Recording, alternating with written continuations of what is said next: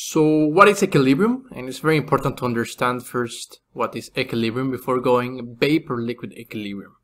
So I'm not going to focus in the overall meaning of equilibrium, but remember that in general, in order to be in equilibrium, the rates must be equal, or the overall or net rates must be equal to 0. When we talk about vapor and liquid, you can imagine that the rate between vapor and liquid and vapor will be equal to 0 if we sum them, or if we make the net addition. Okay, so in general, whenever you see VLE, it means vapor-liquid equilibrium. So if we talk about pure substances, then VLE stands for literally, let's say this is ethanol, and it evaporates. And you know that at certain pressure and temperature, you can have 50% of the ethanol in vapor phase and the other one in liquid phase.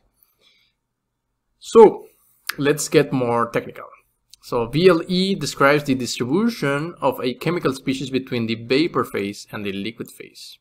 The concentration of a vapor in contact with its liquid is often expressed in terms of vapor pressure. So instead of saying percentages or conditions, we just state the vapor pressure exerted, which will be a part of the partial pressure if we have a mixture. So in this case, if it's only a pure substance, the partial pressure doesn't make sense unless you separate the gas, but doesn't make that much sense. So it's okay for now to assume that the partial pressure is the total pressure of the gas for a pure substance. Now the equilibrium of the vapor pressure of a liquid is in generally strongly dependent on the temperature. What does this mean? Let's say that at temperature 1, let it be 50 Celsius.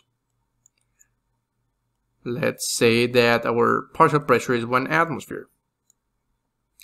But if we increase the temperature, let's say to 100 Celsius, the pressure will increase, let's say 2 atmospheres. And so on. As you increase temperature, you will see this trend, temperature, pressure increases.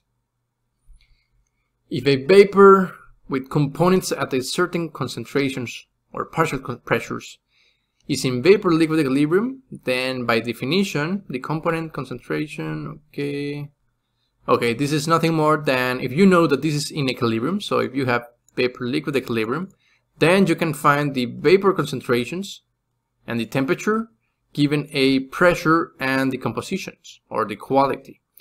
So what we're saying here is that given equilibrium, we can relate properties. And this is very important because many times you have, let's say, the composition of I in the liquid phase, but you don't have the composition of I in the gas phase. You know the vapor pressure maybe, and you know the temperature, and you know, let's say, the total pressure. With that, you can get this part right here without performing any kind of experiment. You just do the calculations in order to predict the value. So that's great, and that's one of the most important parts that we're going to be doing in this course.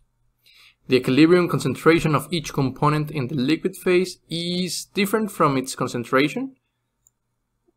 So let it say that not necessarily xi will be equal to yi, even though you can have that case. It's not normal to have that. And as stated before, there is a relationship. So many times we can relate y with something, let's say a slope, and x. So the slope may be greater than 1, lower than 1, and so on. This relationship can be observed, predicted, and calculated. So that's great. So once you start doing your experiments, you can obtain that value. You can also predict them with the data given in plenty of experiments, or if you already have the value, you just simply calculate it. We're going to see how to calculate that later on.